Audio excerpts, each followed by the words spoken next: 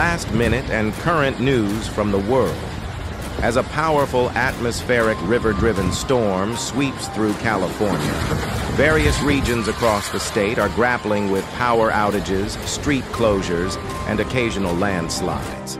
While the rain has subsided in much of the Bay Area, the cyclone brings intense wind gusts, reaching over 80 mph in some areas, and a looming tornado threat for parts of the Bay Area on Sunday afternoon.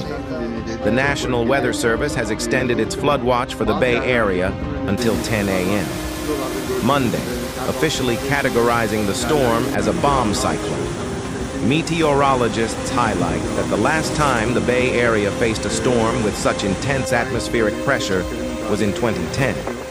If there is such a breaking news, we will continue to share it with you. Do not forget to follow for new up-to-date news.